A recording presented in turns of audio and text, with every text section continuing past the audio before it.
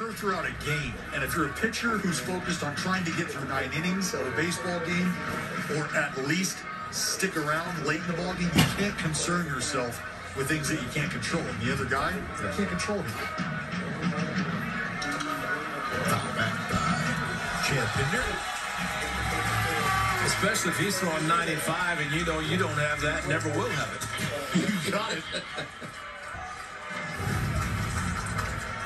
Think we get a good catch right below us. Wow. You guys got a mouthful of food. It's not even Well, that reaction will tell you that's the best play that guy's ever made in his life. And evidently, he's probably interested in the food fight that we just promoted, and he's thinking, this is good food. I'm not going to take a chance on wasting it on a baseball.